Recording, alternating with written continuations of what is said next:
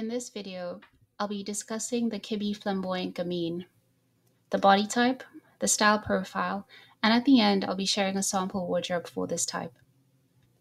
This video assumes, as always, that you've taken the Kibbe body type test and you've determined your type to be Flamboyant Gamine.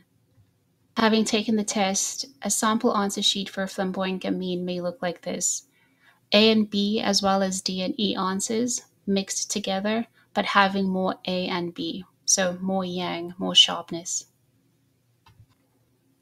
Your position on the yin-yang scale is a combination of opposites with extra yang. So physically, you are yang in shape or angular, and yin in size, meaning small and petite. Both of these are important, but your yang is dominant. And now let's discuss the Kibbe Flamboyant Gamine. Kibbe has characterized this body type as sassy chic. And before we get into the specifics of the body type, it's worth noting that every Flamboyant Gamine woman will look slightly different. This is meant only to be a guide. What is consistent with everybody within this type is the mix of yang and yin with additional yang that makes them a Flamboyant Gamine. Often this type is typed as boyish in silhouette, straight and narrow with a small bust, waist, and hips. But as we will see, this doesn't always play out for every person, and just keep in mind that variation is always a possibility. And now let's discuss the Flamboyant Gamine body type. Height: moderate to tall, 5'6" and under. Body type: broadly angular, square shoulders, slightly wide bones, large hands and feet in proportion to height.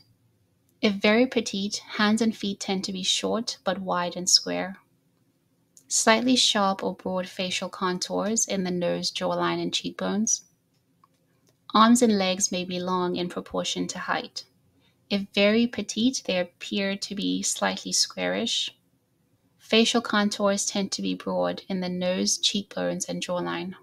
Bone structure: very defined musculature unless they are overweight, lean and strong, straight lines, flat bust line and hips unless overweight, and they have a tendency towards a leggy look, or coltish as Kibbe has described it. So I see this to a certain extent with these women here.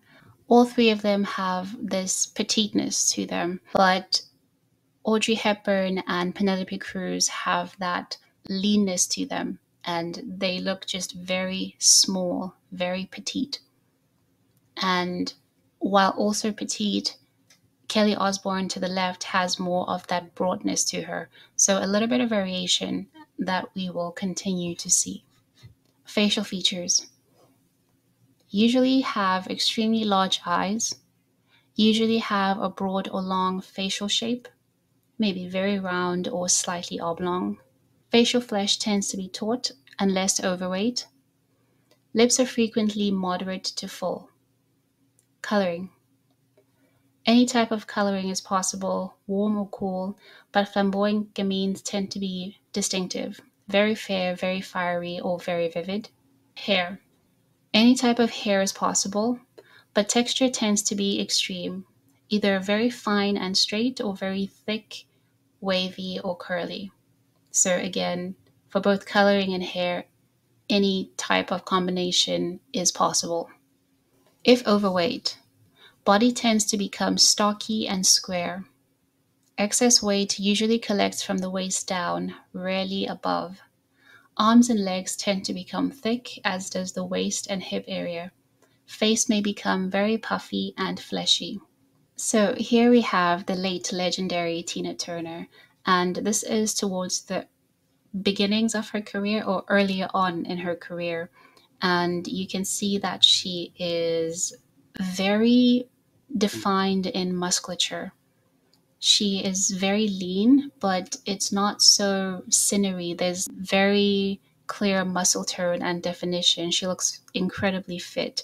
And of course, her legs have always been her standout feature, and she possesses that coltish, leggy look. They are very long in proportion to the rest of her body. Her waist isn't very defined. It's sort of like this smaller rectangular shape. And that's the definition of her shape at its leanest.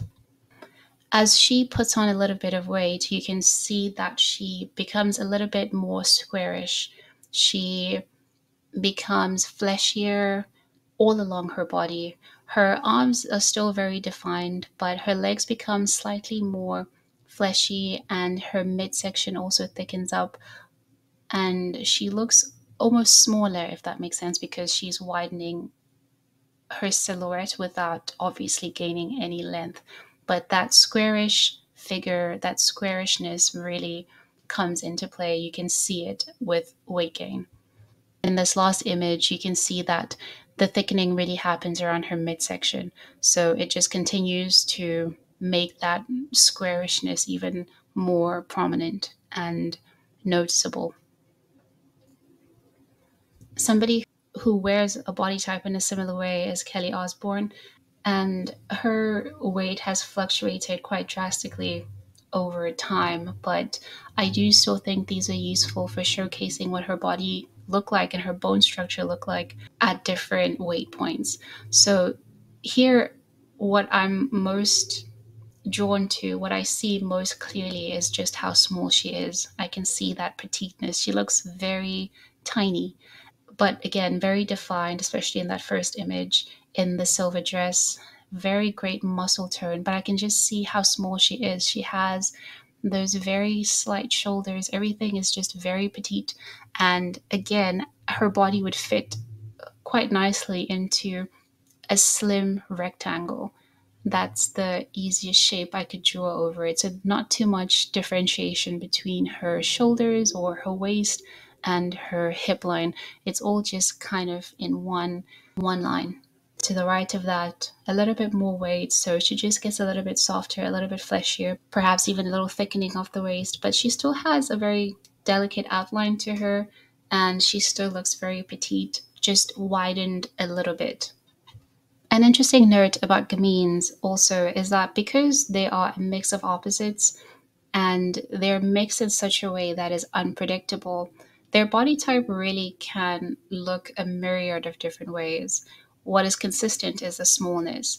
And one of the ways that this can play out, this mixing, can perhaps create a broadness in the face, but a smallness in the shoulders. And I think Kelly Osbourne shows this, especially in that first image. And when that happens, it can create this visual effect of almost feeling like somebody's head is big in proportion to the rest of their body.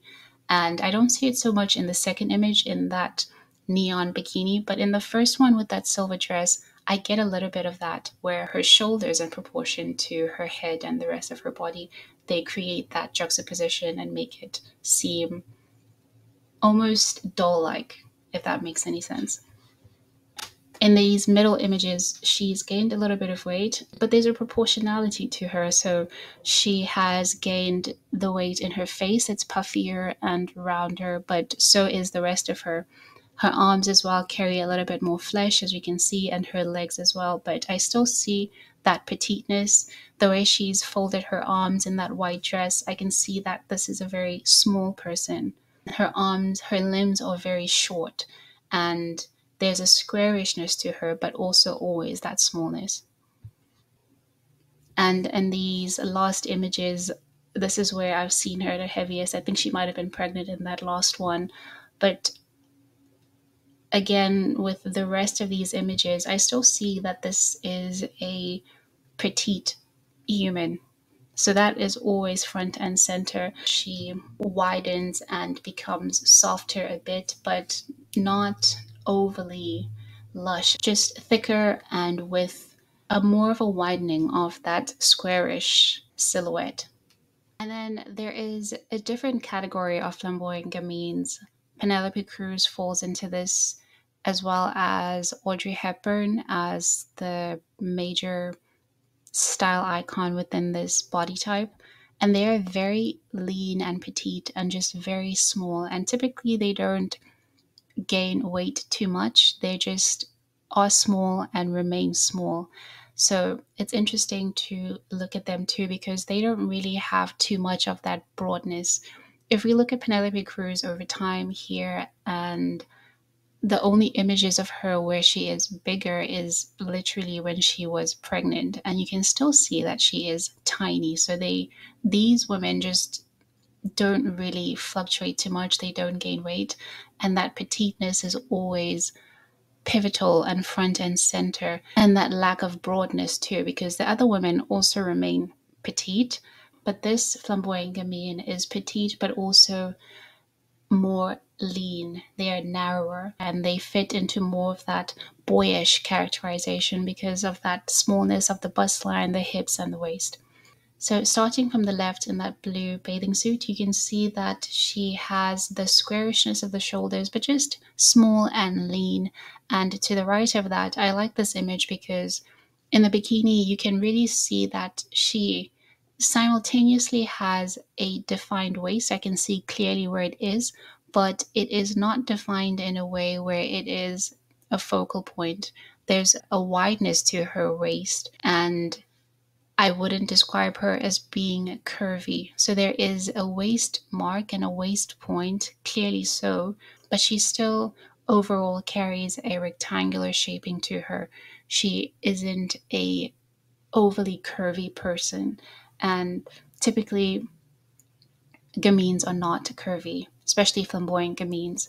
In that black bikini, you can see that squarishness of her as well, but just also the leanness, the smallness, and just that general petite structure.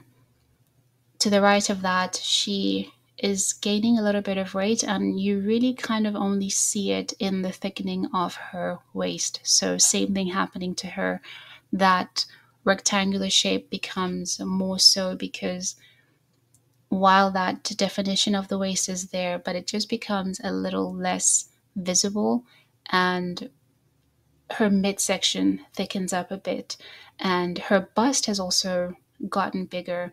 So she might have been pregnant, I don't know, but still very much small. The smallness is still always front and center. And then in the last three images, she is clearly pregnant. So a bigger bust line and bigger overall, but still so small.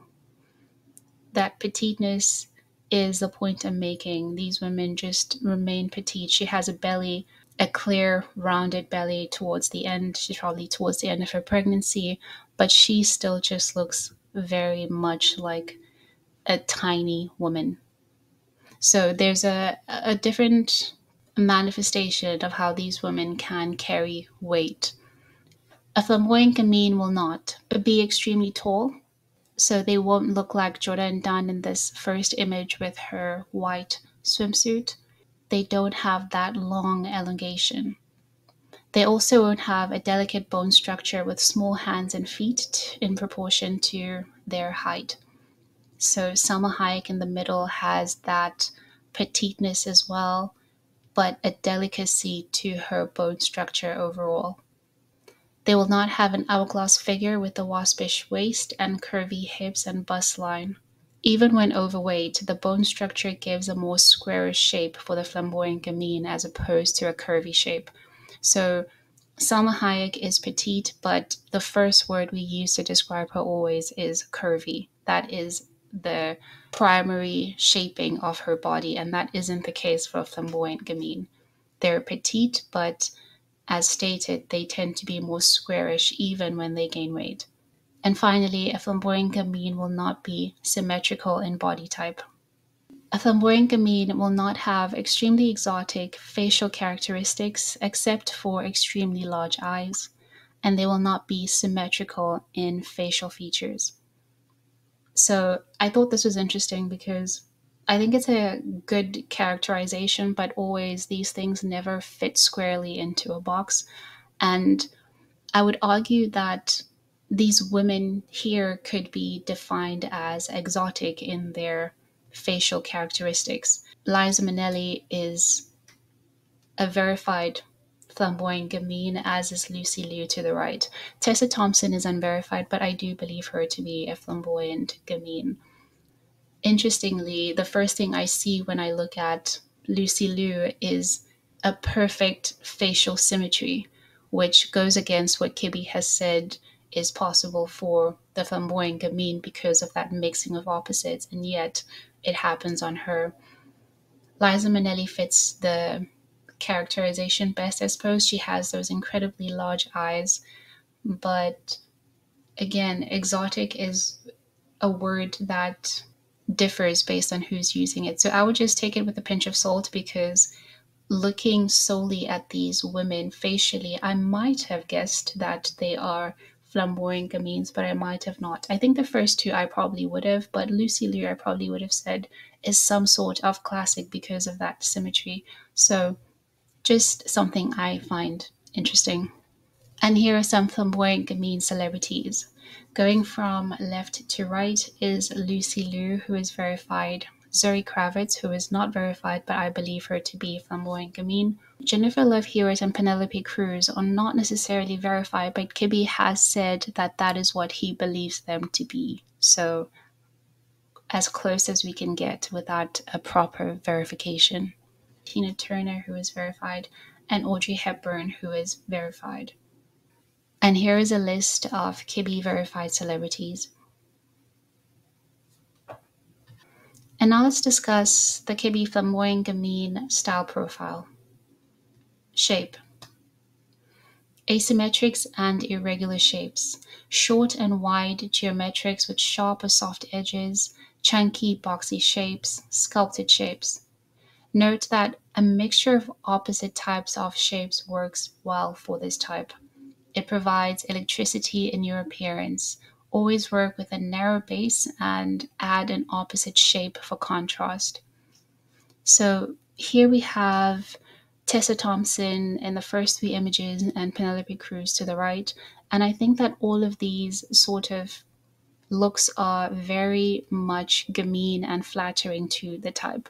We will discuss essence later and how that affects especially this type, because the first three images that Tessa Thompson is wearing are very much more sculpted and electric or eccentric in that way that we think of gamine as being, and she does that incredibly well, because I believe her to be a flamboyant gamine, but I also believe her to have a flamboyant gamine essence. So what she can carry is a lot of visual interest, and wacky styling looks incredibly good on her because it matches that essence.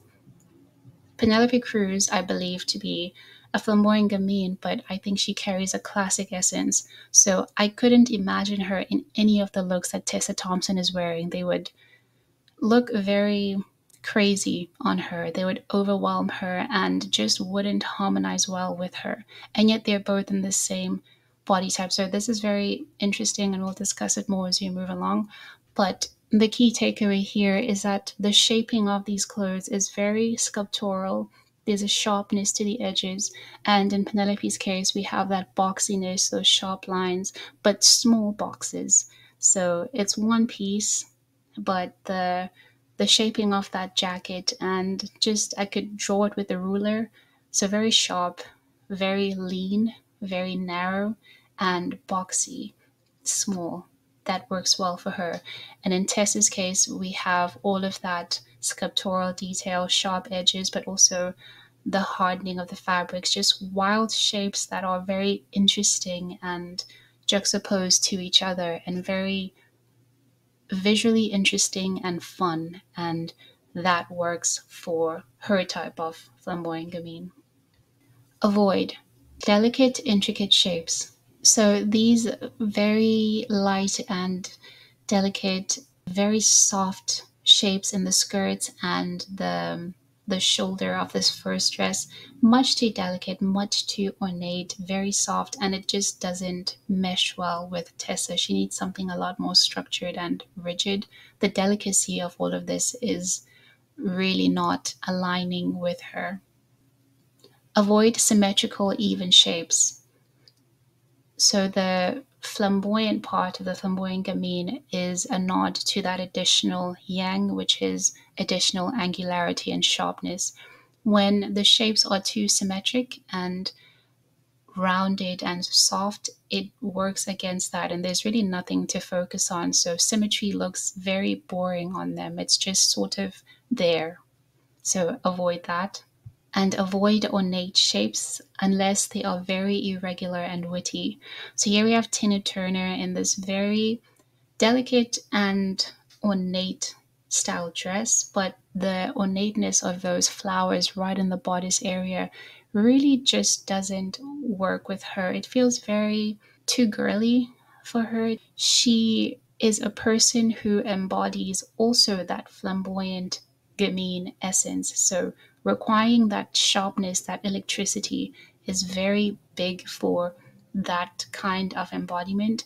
And this dress lacks all of that. It's just very sweet. It's too ingenue and it doesn't really capture her essence well. So it doesn't work typically for this type. But I did want to touch on how ornate shapes can work for this type if, as Kibbe mentioned, they are irregular and witty. So I would argue all of these looks that Tessa Thompson is wearing are fairly ornate. There's a delicacy to them. All of those ruffles in that first image, and just the sashes and the fabric in that green dress. The third one is all whimsical and very soft. The big loop skirt of that black dress has a rounded delicacy to it, and the ruffles in that last dress. So there is a softness in all of them, a through line of softness and ornateness, but they are irregular and witty, as Kibbe would put it. For me, that sort of just means they're a little bit wacky and out of the ordinary, not expected. And that again ties directly to that fun and flamboyant nature of the flamboyant gamine essence, which again, I think Tessa Thompson has. So for her, these are right up her alley. They are not too much, they are not too crazy. They just blend well with her, and she shines and looks fun and interesting and completely in her element while wearing them. Line and silhouette. Broken staccato silhouettes, broken boxy outlines, sharply outlined edges, severely straight lines or soft straight lines. Draped or flowing lines may be used when they are very elongated on the body and worn with a separate that is opposite. So this breaks up the vertical. So meaning you can wear something very soft up top, but have something very narrow and harder, so to speak, down below, or vice versa, or something flowy and more lighter with something thicker at the bottom. So just that juxtaposition in the silhouette always works well with this type. And because they are so small, a breaking up of the vertical is a wonderful way to incorporate that staccato effect and meshes well with the juxtaposition of their bone structure, that sharpness and softness mixing but not evenly so. You want to recreate that in the silhouettes. So here we have Penelope Cruz, and I see that boxy outline of her jacket, and it works great for her. There's a sharpness in the lapels, just sharp, straight, small lines. She looks amazing. And this is again leaning towards that formal type of style because that works with her, what I believe is a classic essence. To the right of her, Tessa Thompson has that vertical, but you can see that the flare of the pants and the hem of her jacket, they flare out. It creates this horizontal line in the garment which breaks what would otherwise be a long vertical, and it's just very visually interesting. The sharpness of that collar is also just fun and wacky, and she looks great. It's interesting. Likewise, Zoe Kravitz, she has that sculptural garment with the sharpness, and it's narrow and it's short. Visually, I guess not crazy interesting, but the silhouette of the dress itself is interesting, and she just looks very cool. And then to the right of that, she's embodying more of that boxy sort of outline, boxy jacket, the pants, all of it just fitting in my head into these long or short boxes. And even the cut of the shoe, very stumpy, very boxy, but she looks great in it. And then she herself looks very sleek to juxtapose against the very almost combat style that she's wearing, and that is another way that the style pulls together and she looks very cool. Avoid all unbroken silhouettes. So here we have this top to bottom pink dress that has no shaping, is very lightweight, a little bit drapey, and she is just kind of lost underneath it, and it's really not doing much for her. Avoid shapeless silhouettes. So, because this type is so small, when they try to carry out shapeless garments, they really get lost underneath them, especially if it has additional fabric like Zoe's look that we just saw. But even this one that Penelope Cruz has, her body is lost beneath it and it's really not doing anything for her. It's just sort of there. Avoid overly draped flowing lines. So again, I don't often look at Tessa Thompson and think, oh, she's tiny, even though I do know that she is actually a small person. She is petite, but it's not front and center. She has this rather big embodiment of sort. But when she wears overly draped and flowy lines like this dress, she looks smaller because they swallow her up and it just doesn't do anything for her. This is too delicate, too soft, and too symmetrical and too boring and simple and not nearly interesting enough. Avoid intricate, delicate, and ornate lines.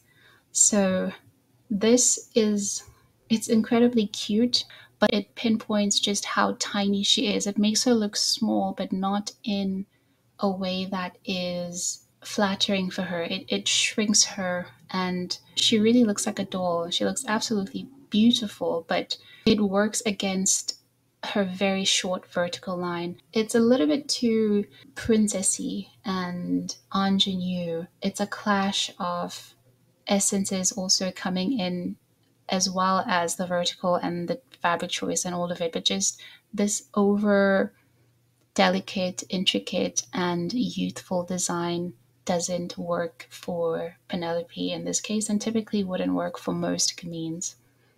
And lastly, avoid symmetrical outlines. So this type is a mix of opposites with more yang, so an extra angularity. Symmetrical outlines are more for the classic type where everything is blended together. This type is the complete opposite of that blending. So when they do lean into styles that are just completely symmetrical, it works against their angularity.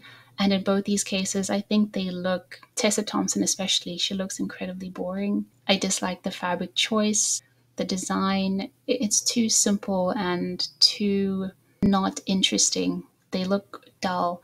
And Zoe, it's better off because it's more fitted and the fabric choice has a bit more sharpness and angles to it. But this is not one of her best looks. I like what the detailing of the gloves does for her. But imagine that dress without the gloves, and you really start to see just how simple lines and perfect symmetry takes away and detracts from this body type. Fabrics. Fabric should be lightweight to moderate with a slight crispness. The lighter the fabric weight, the more tailored or clingy it should be. All textures are excellent on this type, as are rough surface fabrics and all woven fabrics. Knits and stretch fabrics are especially good. Thick, heavy, or bulky knits are excellent when used in cropped separates such as vests, sweaters, etc. Keep them short unless you combine them with something very clingy on the bottom. So again, reiterating that juxtaposition of this type, this mixing of opposites. All fabrics are at play for this type, and it's going to come down to a particular person's essence blend, but typically all fabrics are in play. The more fun, the more exciting, the better. The more eclectic, the better. And the more eclectic the use of it together, the more interesting it looks on this type. Just make sure that if something is big and heavy up top or rough, then it needs to be paired with something smoother and more clingy to create that juxtaposition that mirrors again that mixing of opposites for this type.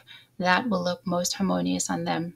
So here we have Penelope Cruz, and she has this mixing of the I think that's a knit kind of top with a more formal tailored pant. And for her, again, this leans more formal and simple and tailored and classic because of her classic essence, but the lines are small and there's that through line of the black and the pants are cropped. So she's keeping within the silhouette of this type, which is important, and mixing her fabrics in a way that doesn't feel crazy, and that works great for her. Zoe Kravitz to the right of her has this more bulky and I think textured skirt with a slightly softer and I think perhaps still knit like top, but softer and smoother. And that mixing of fabrics is great. And it's a cropped piece, so the shortness of the lines is fun. How she's mixed the colors and pattern, all of it just really gamine looks beautiful on her. And Tessa Thompson in the last two is showcasing a very lightweight fabric in that dress with the pattern and the yellow accents.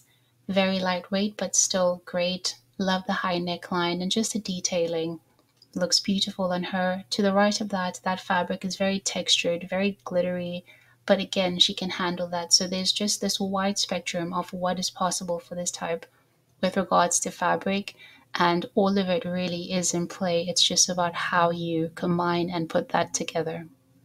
Avoid overly delicate, flimsy, and ultra sheer fabrics. So this is a type that is yang heavy, mixing of opposites, but they have that additional yang, so sharpness, angularity, and they require that reinforcement in the structure. And you can see what happens when they are completely devoid of that. All of these looks are very lacy, very soft, very delicate, too lightweight for them, and they just don't look harmonious. Neither of them are really suited by this sort of overly delicate and lightweight fabric, and I want to see them all in something heavier, more structured, and also just more visually interesting. This doesn't work. Avoid heavy, stiff, and bulky fabrics that are not broken up by an opposite separate. This look with Tessa Thompson, the first one with the black and the gold shoes, it is in some ways very gamine. It is structured, it's got stiffness, it's got cropped boxy lines, and there's a high neckline, and it's got wild color. All of those things are true, but the fabric itself is all stiff. So there's the stiffness of that leather which matches the skirt, and what's underneath that colorful turtleneck is also very stiff and heavy. So there isn't that juxtaposition. One of these things had to be much softer to balance out the rest of it. So this just feels very cagey on her, very not flattering. I need one of these things to break that mold, so to speak.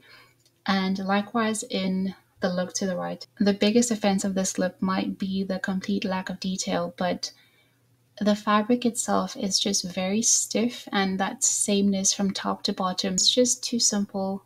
It's very classic leaning. So on Tessa, it's just incredibly boring and not flattering at all. So it has the structure and the weight, which is good in terms of fabric, but it lacks enough elements, opposing elements, to make it work for her. Details. Details are the cornerstone of this type, and typically the more the merrier. Angular sculpted detail that is ultra colorful and irregular and asymmetrical, that is the go-to call for this body type, and especially if you also have this essence. Shoulders must be defined. You may also go for an extended sharp shoulder or a very streamlined, rounded, and sculpted shoulder. Necklines should be clean, geometric, asymmetric, and irregular. They may be high and sculpted or low and plunging. Bodice detail should be sharp-edged and is best kept slightly oversized as opposed to small. Asymmetric detail is best. So looking at these women here, I am again going to make the case that essence becomes important for this type.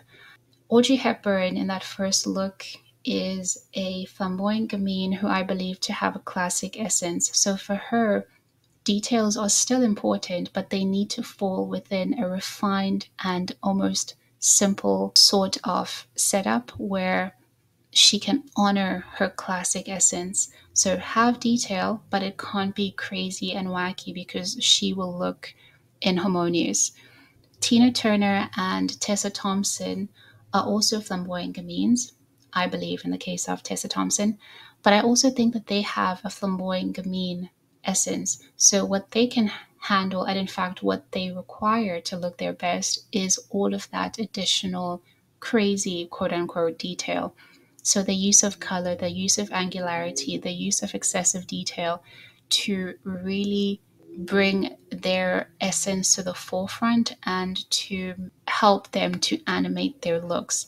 Tina Turner didn't necessarily always wear the craziest of outfits. That's not how she embodied her flamboyant gamine essence, but she did wear it in her hair. So that is a crazy hairstyle. It is big and it is wild, and not a lot of people can wear that without looking crazy and or homeless and or like something is wrong with them.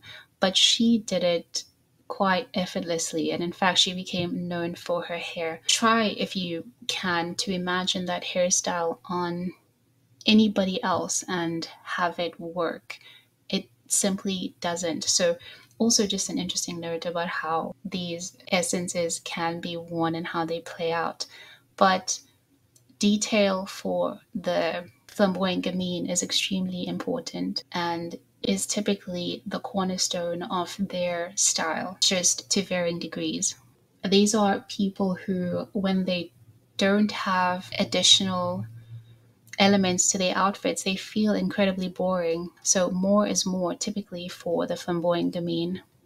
Continuing with details, contrasting trim is excellent for this type. Collars, cuffs, piping, buttons, etc. As long as it's bold and not delicate. Lapels should be sharp and defined, wide and notched, or clean and sculpted. The waist should be slightly dropped or slightly bloused over. It may be eliminated in very clingy, skinny styles. Dropped waist trim is always stunning as long as it is asymmetric and not fussy and or flouncy. Pleats are rarely effective and should be kept low and stitched down, and the hemlines can be any length depending on the top. So the skirt is always opposite the top in style. So whatever you do up top, do the opposite at the bottom to again create that juxtaposition and just that alignment with your bone structure. Although a shorter hemline is most effective for this type because they do carry that petiteness. In these looks, I see a visual interest, so a lot of detailing in Tina Turner's look. It's very subdued for her, but there is all that trim in that skirt. There's pants underneath the skirt as well, which is just an interesting detail that works and looks great on her. There's patterning on that shirt. A very simple outfit, but it has all of these elements that worn by a different type might have looked a little bit wacky, but really look chic and quite elegant on her. In the middle, Audrey Hepburn, again, more of that refined, sharp, clean, classic esque style to her, but a sharpness in the lapels, a sharpness in the shorts that she's wearing, just very clean, tailor like stitching. And very important for this look is the black top that she's wearing underneath this. That creates that juxtaposition. So, that tight, clingy black top right up against the white of the two piece that she's wearing, and the two piece is very tailored and structured. So she's doing all the gamine things, but she's keeping it within a more refined palette and a cleaner sort of styling to honor her body type as well as her essence. And then this image of Liza Minnelli, I just love that top for a gamine. I love the high neckline and, of course, the contrasting trim. So, that white against the black right up at her neck is amazing. But also that white detail up and down her arms. It creates that staccato feel that breaks up the vertical, and just such a cool, fun image The hat has that irregular shaping. I also love her shoes. They have that sort of boyish feel to them. Just overall, she looks great in that picture. Avoid symmetrical plain detail, minimal detail. So here we have Tina Turner to the left and Tessa Thompson to the right. And in both cases, I just think the biggest offense is that there isn't enough going on with these looks. Tina Turner is much more flattered by her outfit because it does still honor a lot of the gamine requirements. The shortness of her pants is great, so there's a smallness of the scale and there's a general boxiness and a narrowness to the silhouette so that it mirrors the shape of her body, which is very small and boxy. So she looks good, but she could look so much better if she had a little bit more detailing going on with her look. And Tessa just looks incredibly boring. There is nowhere to look here. I don't know what to focus on. So there's no jewelry, there is no pattern. The color itself is very dull and very subdued.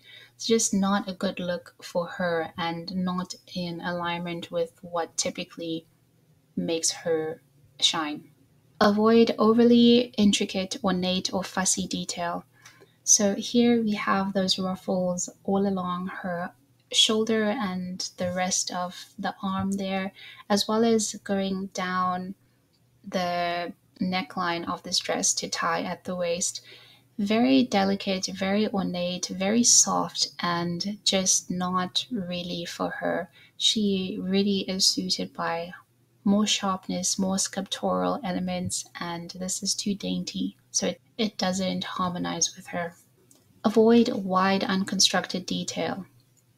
Here we have Zoe Kravitz, who is absolutely swallowed out by this outfit.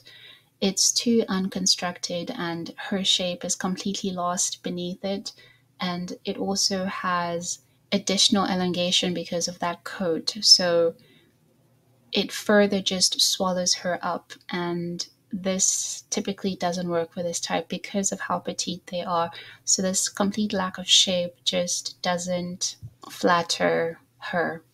And likewise, Tessa Thompson's dress and or top and skirt, I'm not really sure, but that fabric choice firstly is too lightweight, but then the roundedness of everything, the neckline and the access of the fabric creates all of this rounded pooling, and there's no sharpness anywhere, and then there's no shaping. So she's again just lost beneath it all, and it's one solid color. It does help, I suppose, that there's that cutout that sort of gives a break in that long vertical, but overall, there's so much of this fabric that it doesn't do enough to help balance this look out, and she's just lost underneath it. And similar thing here. This last black look is better than the one in the red because while the fabric up top is long and lightweight and really unconstructed, underneath it she does have a bit of that shaping. I think the pants are tight. I see a belt that really gives her body great shaping, and that does help. But the overall look of it is too not interesting, and it's all one solid color and there's a little bit of shimmer, but it just doesn't really do enough for her to give her different design elements that would break it up and make it interesting and really bring it to life. The weight of that fabric makes the look overall very delicate and soft, which doesn't work for her. I just wanted to highlight the importance of detail again for this type. So looking at Tessa Thompson, so here she's wearing a black dress in all of these images, but to the left, the detailing is very simple and plain and hardly there. And that's where she looks her least interesting. The first dress to the left, I think, is the worst offender. It leans very soft classic to me, and I think that's the style that suits her the least. There's just nothing to focus on. And as we move to the right, At least the fabric is slightly interesting and the neckline of that dress is interesting. I like that cutout, but again, still very simple and symmetrical and just not giving me enough detail. Interestingly, all of these dresses are symmetrical, but they just change in how much detail they have. And as she gains more detail, the more interesting she looks. So the ones to the right, I think, are more her. That first dress has all that triangular detailing in the pattern, and there's things coming off her arms, and there's that patchwork over her bust area of leather, I think, and the high neckline. There's a lot going on. It's still a simple black dress, but not a simple black dress, and because of that, it's more interesting on her, and she looks great. The one to the right of that is also a very fun look. I like the short hemline of the skirt, but the sock and the shoe as well has that sharpness to it. I love the glove detail, and everything just really works. It's rather soft and perhaps a bit boring, but she's done her part to give it edge and give it visual interest, and all of these additional elements are important for making that look come together. There's some visual texture detail to the clutch she's carrying. If you take that away and give her a simple black bag with a smooth leather outline, that will detract from the look. If you take away her gloves, that will detract from the look. And if you perhaps change her lipstick and take away the red and make it nude, also that would detract from the look. So the point I'm making is all of these additional pieces and all this little detailing is really important for creating that look and making it work. And in that last image, she's wearing again a symmetric black dress, but all of that glitter detail that creates that breakup of that vertical line is so interesting and makes it fun and dynamic. It adds that staccato effect, but it also has a bit of flair in two places that really breaks up the vertical and gives her some horizontal width, which is interesting. And it takes something that would otherwise be a simple, boring black dress, gives it detail, and then makes it fun and dynamic enough to work on her. Separates. An obvious use of separates is very effective in keeping your freshness, energy, and vitality visible. Be sure to work with opposing shapes, vibrant colors, and electric patterns. Mixing textures, prints, colors, and detail is a most exciting and elegant way to showcase your vibrancy. So here I have Zoe Kravitz and Tessa Thompson, who I believe are the perfect embodiment of this sort of electricity because of their having this dominant flamboyant gamine essence on top of being flamboyant gamines. They really can play with this and wear the craziest, wackiest, most eccentric of looks and somehow just make it work and look great. This is visible here. All of these bright patterns, different patterns with different textures and sharply contrasted colorways and excess of detail. All these things are present in these outfits and they work. Avoid monochromatic and blended looks. So the first two, we have Zoe Kravitz and then Tessa Thompson, and they're both wearing not monochromatic but very blended looks. So in Zoe's case, she's just wearing three different shades of tan with a white top. I struggle to know where to look, and this lack of detail is very not flattering on her. Likewise with Tessa, the orange pants, those leather pants and the orange top, there's a little bit of color and pattern with splats of yellow, but it's all too close together that it creates a very blended look, and as a result, she looks very boring. And then the three looks to the right are all monochromatic.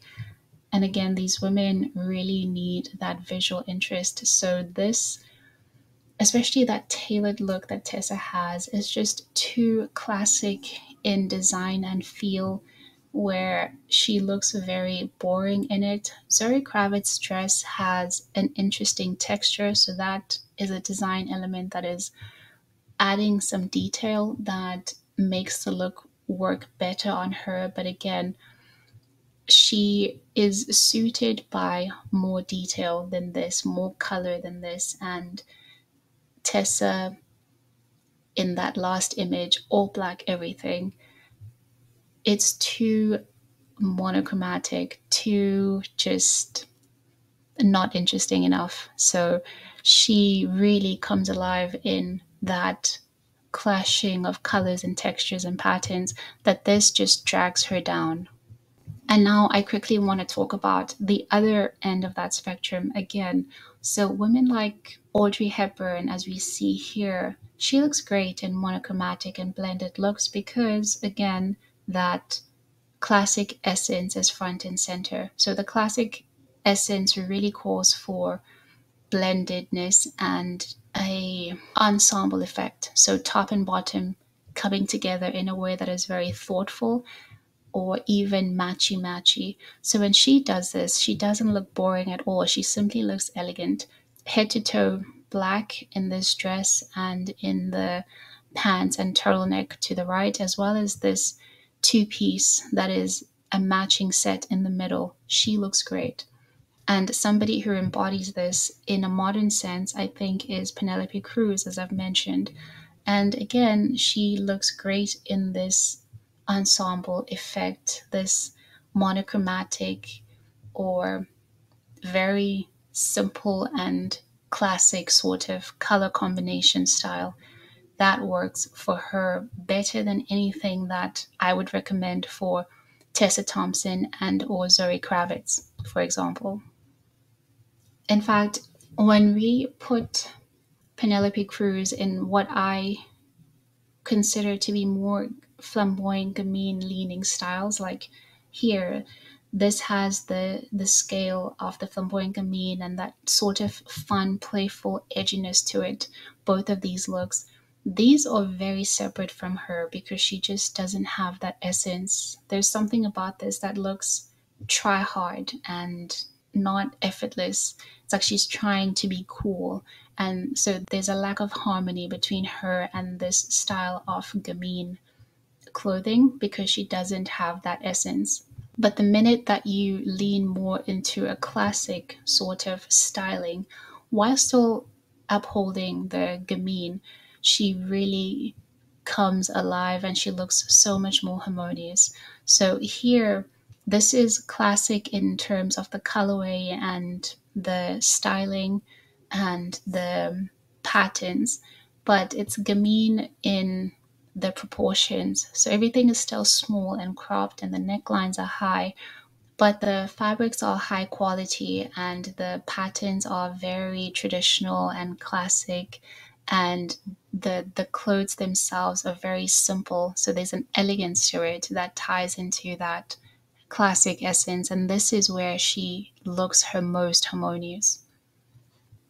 And then you have somebody like Zoe Kravitz, who is very interesting because I think she has more leeway in the spectrum of gamine that she can be, as compared to somebody like Penelope Cruz, which is much tighter and not as varied, not as experimental. Color. Your use of color should be electric, bold, dynamic, and vibrant. Wild color combinations that no one else would dream of using are ultra fresh and sophisticated on this type. Multicolored splashes against a very light or very dark background are equally exciting. Always animate your look by breaking up your silhouette with lots of colorful accents. Sharp color contrast is excellent. Just be highly original with your color choices and combinations. So, this is again a case where more is more for the flamboyant gamine. The use of color for this type should be exciting, electric, and energizing because it really connects to that essence. Looking at these women here, Tessa Thompson has that dress with a lot of colors on it. Multicolored splashes are not necessarily the best for this type if they blend into each other. You almost want to keep a rigidity to those colors and have them be geometric, so there's a sharpness to it.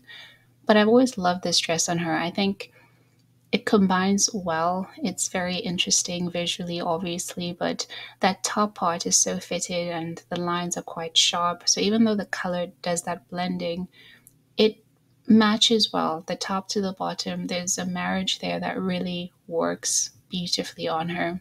Penelope Cruz has more of that broken up horizontal line in the top, the black and the white, and that bright, bold red together, just very dynamic, and it looks great on her. And this picture of Twiggy is sort of the classic characterization of the gamine, not only in the dress type, but of course in that very fun, youthful, bold, and electric use of color, staccato. It's just very energetic and it looks great on her. Notice how it doesn't overpower her and any of these women, but specifically that Twiggy outfit would very quickly be too much on most people. And on her, it looks very normal. It's not needing to be subdued in any way. It just looks good. I couldn't wear that outfit for a lot of different reasons, but those colors are just too busy and too active, too energetic that they would overwhelm me. But they work on this type. Avoid one long line of any color and monochromatic color schemes. So here you have both Penelope Cruz and Zoe Kravitz in these plain white dresses. And in each case, I really want to see more detail, more color, more anything that can make these outfits more visually interesting. Particularly in Zoe's case, I think because the fabric of her dress is also so plain and so clean, it just looks incredibly dull on her. This is a type, again, very suited by detail, color, mixing and matching of patterns. And even in Penelope's case, where we can make the argument for more subdued sort of styling because of her, what I perceive as a classic essence, even in that case, she still requires detail. And these looks are just too lacking in that area, that they are not interesting enough and they look incredibly dull on both these women. And here again, that monochromatic color scheme that Zoe has, as we saw before, it's just very dull, very draining on her, so to be avoided. Avoid overly blended pastels unless they are very well accented or crisply defined in patterns. So this look is interesting. I think in there's a version of it where the skirt is different that could work. I do like how the top is very sharply cut in that V, and I like the black on her. I like the faux high neckline by the diamonds. I like the top part of this dress very much, but specifically the skirt of it, I hate how it flares out on her. That sort of A-line silhouette is really not great for this type. But also the color of it is very soft and blended and pastel-y. So while I enjoy that it's different from the black, that does create that it cuts the vertical, which is important, but it's not the best way to do it. The skirt itself just really takes away from her. It makes it very soft, very girly in an ingenue sense, and lacking in that additional yang. So this sort of undefined, blended coloring isn't the greatest for this type. Colors are best when they are in clear patterns with sharp lines, and I know where this one belongs, etc. Avoid neutrals unless they are heavily accented. So that first look with the dress, navy dress, I think black shoes, black mask, and her coat on her arm is either black or navy, but there's just not enough variation between the colors that she's wearing. And then the one thing that is different, the bag, is also this really dull, neutral, taupey color. So there's just not enough life to animate this look, and she looks incredibly dull. The look to the right of it is much better than the one I just discussed, but again, it's very subdued on her. There is a sort of elevation that happens because it does some things quite right. I love the crop of the pants, and the color combination of everything together does work well. And she has little accents in the black of her bag with the black of her sunglasses. Her hair gives a bit of highlighting. It's an interesting look. It's not terrible, and it leans towards that spectrum we discussed where Zoe can go cleaner to more hectic or chaotic. This is much more in that cleaner version, and she can definitely pull it off. But in general, she is better suited to more interesting color combinations. And I think with just a touch more chaos, she really comes to life. Prince. Prints should be bold and animated. Asymmetric and irregular patterns and shapes are best, as is sharp color contrast for crisp definition of shape. Highly original and unique prints are good, as are avant garde style prints. Mix opposing prints together using color as the key to continuity. Opt for a bit of the zany here, and size should be moderate to large. So here we see all these women in these bold, dynamic, beautiful prints, and I think they really come to life in these sort of looks. Looking at Zoe first, I see how she has used that color as the key to continuity. So there's the bright yellow of the sweater underneath, the softer yellow of the coat, and the checkered pant. The base color is also that mustardy, so another yellowy color, and together it just looks so great. But then notice how she's also added those black accents, so the shoes and the sunglasses, again creating that breakup in the colorway like we just looked at. And then she has an additional pop of color in that green bag, and it's just fun and beautiful on her. For Penelope, in both looks, I see the asymmetry of these patterns. They're a lot more, especially in the white dress, simple and cleaner, again, because of the essence that she carries. But that dress on her with those three black lines is a lot more interesting and beautiful and harmonious than it would be if it was simply plain white. That pattern detail is really important there. And she's also done well to match that with the black of the shoes. So there is that continuity, and I see a little bit of that black in the trim of her handbag, and it's also white to match the dress. So she's doing two things here. I think she's leaning into the classic with the matchy matchy, but also honoring Gamine or touching on the Gamine, and that's really where it's her perfect wheelhouse.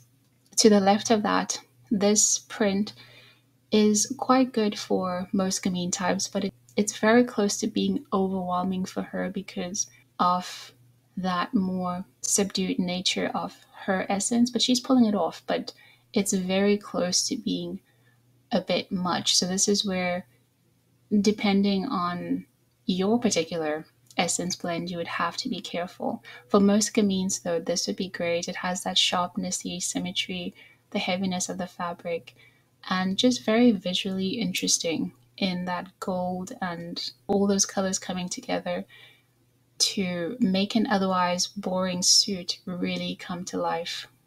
I love this look on Zoe Kravitz. It's such a great play on the polka dot and a visual representation of what this type is able to carry out with patterns. This would very quickly become too animated, too playful, and just too much simply on most people. But because she is a Gamine and she carries that essence, it looks fun, yes, but also still quite elegant on her. And it's a very tricky look to pull off. I think because she's wearing it, one might be tempted to think, oh, I could wear really small polka dots up top and then have these really gigantic polka dots at the bottom. But most of us would look silly in that, and I just love how this looks on her. And then lastly, Tessa Thompson, she can get away with a lot more patterning than this look. She really can lean into the crazy element of the gamine body type and essence, but here there's a mixing of patterns that the one on her chest is very different to the one on her skirt, as well as different to the pattern of her bag. But there is that through line of that reddish color that ties it all together. And then there's the black of the shoe. I'm not sure if her jacket is navy or black, but that darkness is talking to the darkness of her shoe. And it comes together nicely. So it's broken up well, and everything just works. And it actually feels very subdued on her also, which again would be a look that I know I couldn't wear because that's too many patterns in one outfit for me. So I find that very interesting. Avoid overly blended watercolor prints. So Tessa's look here is not necessarily watercolor, but it does have that very fluid quality to it. And it just isn't clear enough, isn't defined enough in terms of color and geometry. And it does a similar thing to what Zoe's skirt, that watercolor skirt and coloring, is doing too. Not enough definition of the pattern and not ideal for this type. Avoid small symmetrical prints. Here again, these looks are very forgettable. I think the one to the right, the print, the yellow and the black, is a lot more dynamic because of the brightness of the yellow with that black. But something a little bit bigger in size and also having a lot more clear geometry would be better suited for her. And that black print to the left of it is just too tiny. It really almost hurts your eyes to focus on. It's not something I would recommend for this type. Avoid florals unless they are absolutely wild and contemporary. Florals are very soft and delicate typically. So in that case, they lean ingenue in essence, and typically anything ingenue will be the furthest from the gamine. The only profile they share is the petiteness, and otherwise it really pulls away from these women because a lot of them don't have that sort of little girl energy, for lack of a better characterization.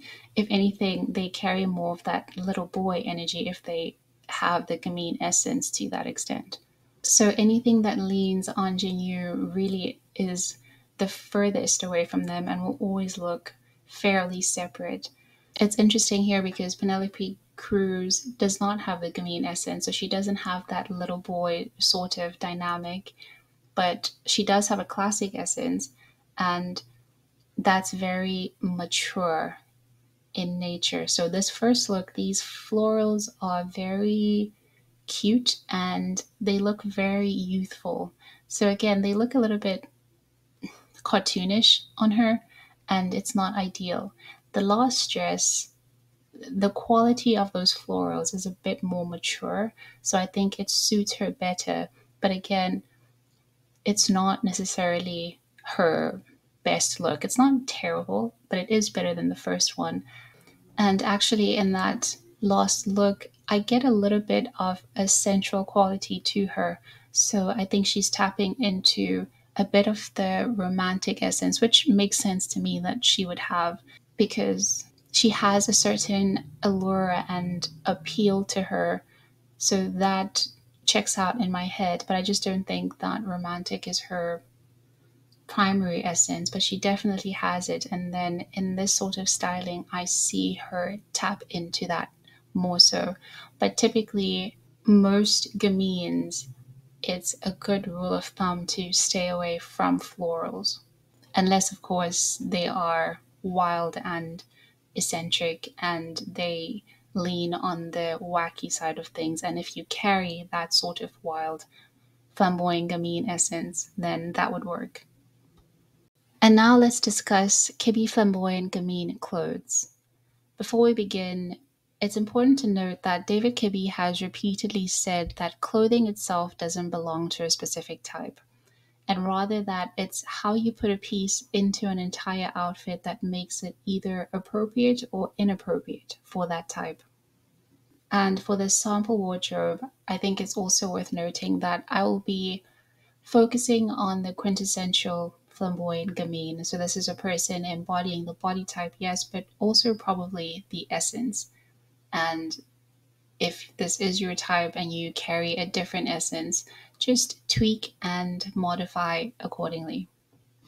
For lingerie, I chose these fun and dynamic colorways, patterns. You see that in the first one with that red and black striped two piece. That's a very lively color combination that would really capture the electricity of that type. And to the right is that very playful sort of cartoonish design on the lingerie, which leans into that youthful energy. And in the middle, it's really more of that boyish quality to this type. And it's very relaxed and laid back. And there's a gamine type. I'm thinking of Zoe Kravitz, who could actually wear this as an outfit with perhaps a pair of loafers and a blazer and a baseball cap, and it wouldn't look crazy. It would look very cool. For swimsuits, these have that again dynamic colorway. The pink and orange of that first swimsuit also has that very high neckline, which is always great for this type. And the general feel of a wetsuit kind of bathing suit is very sporty and athletic. So, again, leaning into that boyish quality, which works great. I love that middle one too because of all that colorful trim. So, youthful, fun, energetic, and the top of it is high neckline again. It's really like a crop top, just a beautiful bathing suit that would suit a gamine. And that last one is more elegant and more polished and mature, I guess, but still having that broken up staccato esque feeling, a lot of trim, a lot of detail. So visually interesting and very beautiful. For shorts, we again have that high color, high energy, and in the blue and white, that sharp color contrast. And the shorts beneath that have that white trim to that geometric pattern. The pattern itself could be a little bit bigger, but depending on who's wearing it, that could really work. But I do enjoy that trim of it. It really helps to pull it all together. And then the two shorts to the right have that very laid back and sporty quality to them. And again, contrasting trim.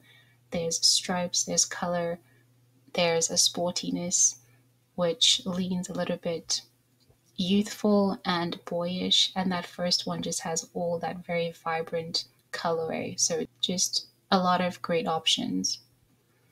For casual tops, there is that playful quality to these tops. So I like that they're cropped. So again, there's a petiteness to this type. So respecting that vertical line a lot of the time looks like cropped pieces. And there's also an animated fun quality. So the two bottom ones have that graphic design to it, which is a fun way of doing that.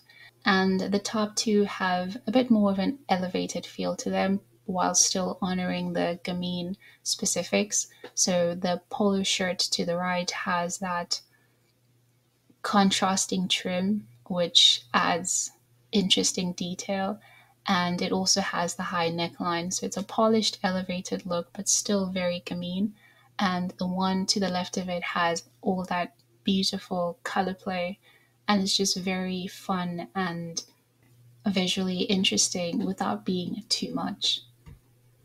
Blouses should be narrow, sculpted, and clean with simple necklines and geometric trim. Fabric should be of a moderate weight and slightly crisp or flat, and should either be matte, finished, or ultra shiny. Any asymmetrical detail is excellent. So here again, notice the cropped pieces. Notice the high neckline, notice the bold color of that red piece and the dynamic pattern, fun pattern of that blue vest to the top. I also really enjoy this white shirt because it's long sleeves, but it still has that cropped feel to it, and that sharpness of the hemline gives it that. It's symmetrical, but it feels edgier because of that, and it's just a fun design element that is really cool for this type. The last option to the right has that high neckline, that contrasting trim. So a great option for any formal function, and really can just elevate a look but still feel fresh and youthful and compatible with a gamine.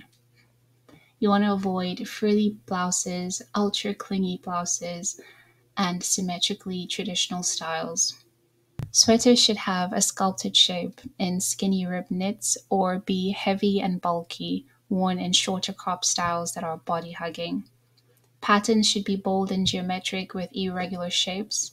Animated patterns are excellent. So here it's important to remember that juxtaposition that is so important for this type. So you can either go ultra tight and clingy like that first turtleneck, so that high neckline and that really great shaping, and that goes well with a bottom that is more loose so that there is that play and contrast in how the fabrics behave on the body. But you can also go more looser and bulky, and these options are great. I love here again the high necklines in that first one. There's that white trim and that very dynamic pattern, the purple, the orange, the yellow, very irregular and very interesting. That would be great for a gamine outfit. The one to the top right is a lot more traditional and symmetric, but that colorway has a bit of that detailing that just makes it interesting, and it gives it, albeit rounded, but a sense of geometry and sculpting that I think is very cool. And depending on what you're wearing at the bottom, that could look really great on a gamine as well. And I love that vest to the bottom right with all those colors and that brightness of the orange. That is the trim all along. Just very beautiful, very fun. And that can be played up or down depending on what the rest of the outfit is doing, but just very cool. Avoid traditional symmetrical styles. Pants should be boldly man-tailored in heavy fabric with deep pleats and cuffs. They should be short and showing the ankle. Pants may also be cropped as short as you want. Skin-tight pants like spandex or ribbed pants are also excellent on you. So again, remembering that juxtaposition in how the clothes behave on the gamine is such a key styling element.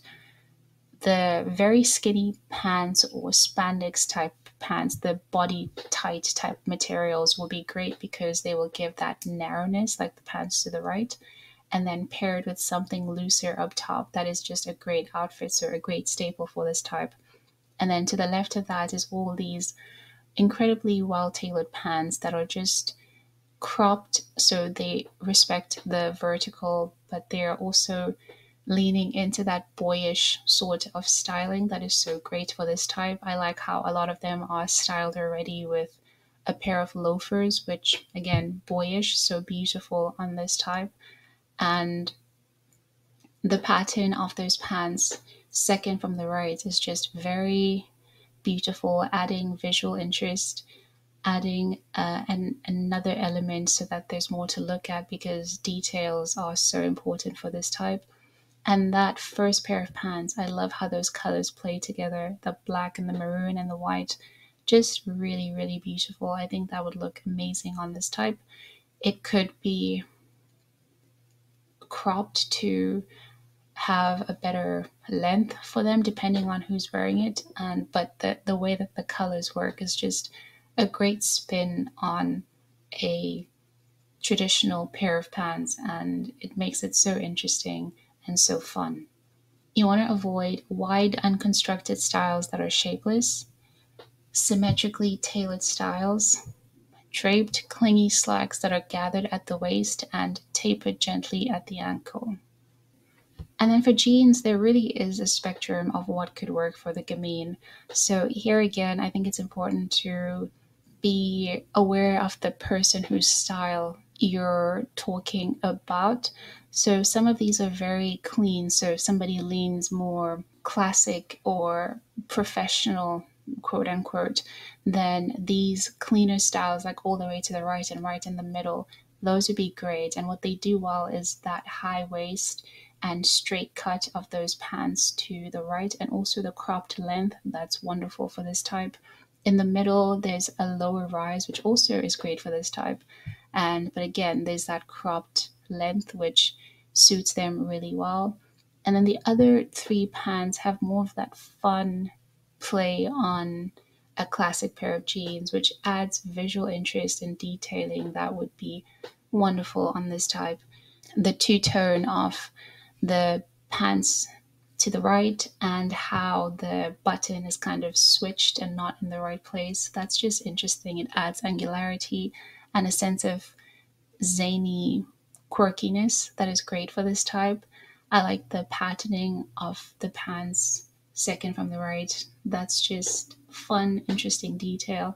And then that first pair to the right is a classic ripped pair of jeans, which is a way of leaning into that chaotic and boyish element, which can work beautifully on some gamines, but again, something to be determined per person. Jackets should be short and boxy, emphasizing a cropped and horizontal line. Shoulders should be extended either very sharp and crisp or streamlined sculpted curve. The length should be from the bottom of the rib cage to the top of the hips. Longer jacket may be possible, but that depends on how it's styled. The shape of the jacket should be sculpted, asymmetrical, and irregular. Contrasting trim is excellent, as is all angular details.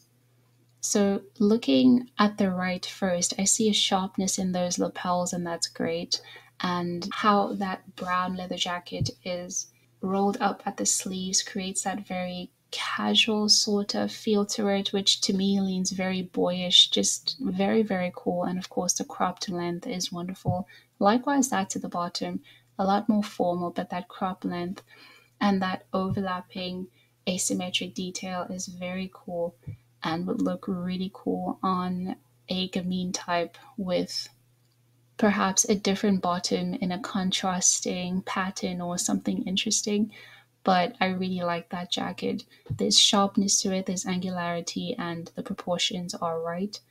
To the left, the bottom one has that very interesting, fun texture, that green and black colorway, which is just more of that eclectic feel. I could see somebody really with a gamine body type and or essence pulling that off and just bringing visual interest to their outfit and really having fun with that sort of interesting jacket. I also love that detail to the right of it, that buckle.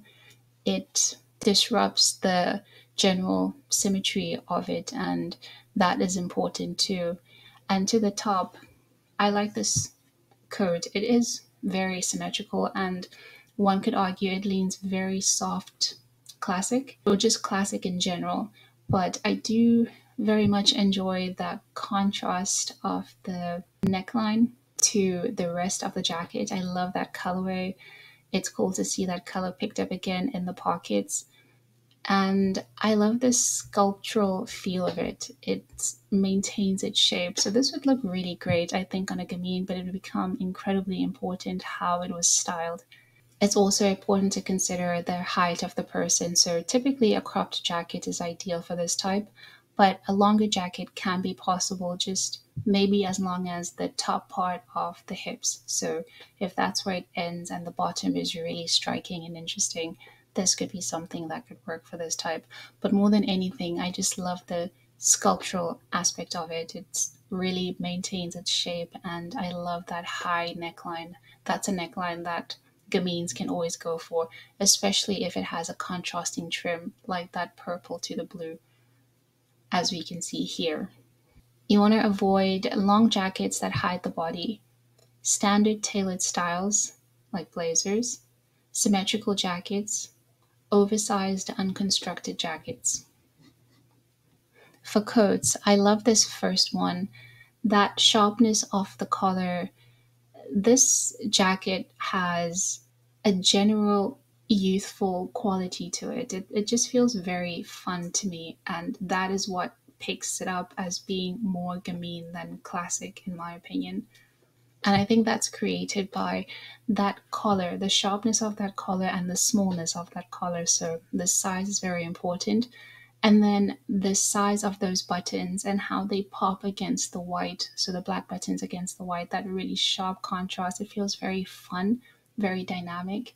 And then there's that repetition of that black in the cuffs. It's sculpted as well, very streamlined. It's formal and yet fun at the same time. And that fun aspect is really important for this type. I just think it looks so youthful and fresh. So this would be great for somebody who is a gamine and has a classic essence because there's a classic feel to it, but it's still really gamine leaning and just a beautiful coat. In the middle is a longer coat, which, depending on who's wearing it, might overpower the vertical of the person. But what I love about it is that play on colors. I love that yellow lapel of the neckline and then that bright blue at the cuffs. I just think that is so interesting and visually beautiful that it can really tie together any number of outfits and bring a fun element to what is typically a very traditional and boring piece of clothing. And lastly, that jacket has the shorter length, which is great for this type because these women are petite. So while this feels like just a regular jacket on flamboyant gamines, it really is like a short coat. And it has that bright orange color, so that very dynamic color bringing electricity and fun and all that trim, that contrasting trim. So it's everywhere. So that staccato again effect of using that in the trim of the entire jacket, doubling up and the sleeves, and of course where the lapels are and the collar. I just think it's really cool and would really look great on a gamine. Skirts should be short and slim, either severely tailored or sculpted into a clean taper at the hemline, and the hemline should end no lower than the mid knee. It can be higher for fun, funky styles. Pleats are okay as long as the pleats are stitched down through the hip area. Asymmetrical hems are always excellent, even in evening wear. So for skirts, I would say what's important is to remember the narrowness of the silhouette. So for pleats, they are a possibility, like that first skirt top left. It's possible, but it has to be stitched down through the hip so that it doesn't flare out and create a widening of your small silhouette. So all of these three options to the left are very interesting options for a shorter skirt. I like that bright orange with the white trim. Again, color contrast always so great for this type. That bottom option is symmetrical, but I really enjoy the visual interest of those flowers at the bottom and that sculpted shaping of that hemline. So just details that make it fun and more dynamic than usual really help to put this in the gamine category. And then of course how it's styled could really bring that out. To the right, I enjoy the skirt because of that uneven hemline. Of course, the main thing is that it's two skirts together, it appears, and there's that juxtaposition between that long, flowy skirt underneath and that short, sharply constructed skirt on top. The buttons add visual interest, and that hemline again being not flush just creates that sense of asymmetry. I love that look, and then that flowy skirt has that asymmetrical hemline as well, which is just very interesting. I like also how this is styled. So because it has that flow at the bottom of the longer skirt. Everything else has to be really tight to the body, and I think this person has done it well. This could be a really good and interesting outfit for a gamine, and this would work for somebody with a more subdued palette and colorway, but this could also be much more interesting if more sharply contrasted and fun colors could be added to this exact same outfit. Avoid traditional symmetrical styles, wide unconstructed styles, full flowing styles, deep gathers and soft folds, sharp pleats that are not stitched down through the hips, and bouffant skirts. Dresses should be sculpted, tailored, and short. Narrow styles that are cut close to the body, sharply extended or streamlined curves at the shoulders.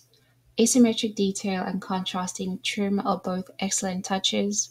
Waist should usually be lowered, but a white stiff belt in a contrasting color could also be used. Hemlines are short if the skirt is straight, longer if the skirt is uneven. Fabric should be of moderate to lightweight to always reveal your shape. Ribbed knit dresses that sculpt to the contours of the body are excellent. Asymmetrical hemlines and dropped waist detail are very chic. So these four looks, I think, really capture the key elements of what make dresses work for the gamine. Firstly, just shaping of the body, things that lie close to the body to make sure that the petite body of this type isn't lost behind an excess of fabric is wonderful. So here all of these dresses do that beautifully. And then there's the additional detail of each of them.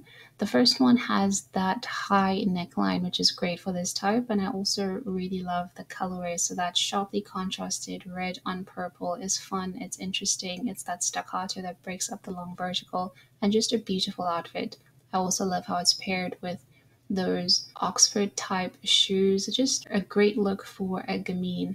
To the right of that, we have again the high neckline, and here we also have that asymmetric hemline, which is great for this type. It's adding an additional layer of angularity, and there's also that contrasting trim. So that white on that maroon, just very interesting visually, and this is a great dress again for gamines. I also like the hair of this person. It's very short and the kind of hairstyle, I can't see all of it, but also feels very gamine to me.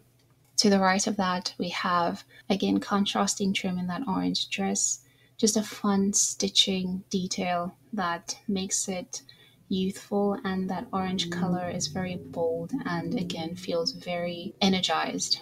To the right of that, that very sharp detailing at the neck of the collar is a small touch, but one that really elevates this look. I could also picture a necktie detail there, something like a pendant of sorts that would just add again an additional detail, could work wonderfully for this type. Avoid frilly, flouncy dresses. Avoid full flowing dresses, traditional symmetrical dresses, and wide unconstructed dresses. For evening wear, narrow shapes with geometric edges, smooth fabrics, hard-edged metallics, beading, crisp, tailored, and colorful trim, asymmetrical hemlines, playful accessories, slinky gowns with broad shoulders, sleek sheets that are very bare, drop waist dresses with shoulder emphasis, flapper style cocktail dresses, short jacketed pants outfits, cropped beaded jackets, wide leg satin pajamas, etc., and evening separates with glitzy trim. Here I have Tessa Thompson in three looks, and I think these capture some of these elements beautifully. More than anything, I think the key to great gamine style is to remember to keep it interesting. So colors, textures, fabric choices, silhouettes, mix and match, and just really bring a look to life. There's so much fun that this type can do, and these are the people that can get away with so much. So if you can do it, it's almost a crime, I feel, to not experiment with fashion. Let's discuss Kibbe Flamboyant Gamine accessories. Yours should be cleanly sculpted and in angular shapes that veer to the asymmetric and or irregular. Bags should be angular and asymmetric in shape. Think triangles, squares, skinny rectangles, etc. They should be crisp leather, stiff and flat. Wild patterns, bright colors, and unusual fabrics are very chic. These are all options that could be great for a gamine type depending on what their personal style is and what their essence blend is. But I see bright colors and geometric outlines, sharp color contrast, and a sort of playfulness to all the styles. That backpack to the top right has that youthful, boyish element to it too, and these people really can pull that off, and it doesn't look childish. It looks very chic and very sophisticated. So these are all just great options depending on what look you're going for. And that little backpack with the mouth detail is just interesting and a nod to your ability to really play with pattern and fun animation and really use that as a part of your regular style without it feeling too much or overwhelming or childish in any way. Avoid small rounded bags with delicate straps or ornate trim. Avoid oversized unconstructed bags. Avoid moderate symmetrical pocketbooks with a frame and handle or collapsible briefcases. Shoes should be angular and irregular in shape, slightly chunky in style, low triangular heels or very straight high heels, asymmetrical flats, brightly colored or patterned styles for fun. So here I see high energy, high color contrast. I see very boyish elements in the Oxfords and the Dr. Martens to the right. Those sneakers bring that energy in the colorway, and the shoes to the left are a way of incorporating a more formal style, but still having that youth and vitality and energy to it. And then in the middle, I just love the detail of those cats. It's that fun and wild sort of pattern detail that this type can get away with, and it just adds an additional styling element that will help to bring the looks to life because otherwise they get boring very quickly. Avoid plain pumps, avoid delicate strappy shoes, and avoid ornate trim. Jewelry is one of your most essential accessories. Shapes are chunky, asymmetrical, and irregular.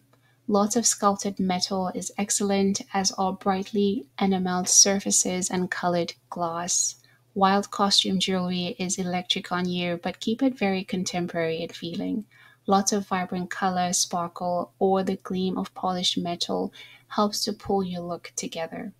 So here we have a collage of interesting design elements that could really be great for a gamine type. And these run the spectrum from the very fun and youthful and vibrant, like the dice earrings, that is difficult for many people to pull off without feeling silly or childish, but somebody with this essence definitely could. But there's also the more mature element of this because the gamine essence can manifest in different ways. So here I really love the fun colorway of that bracelet top right. I love the geometry of it. It still feels very like Tetris, so fun and playful, but also mature, and the colors are very lively. So there's just that going on. It's a great piece. On the opposite side of that, I love the geometry of that dark blue against the lighter blue bangle. It's a great way to add geometry and color to the outfit.